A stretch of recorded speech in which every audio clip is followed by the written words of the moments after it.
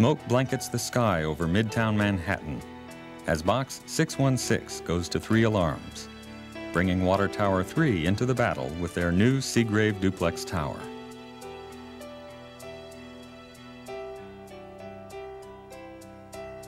The duplex tower was invented by FDNY's assistant chief, Thomas Doherty. His design placed a second deluge gun on the main mast, allowing 2 streams to be operated off one tower.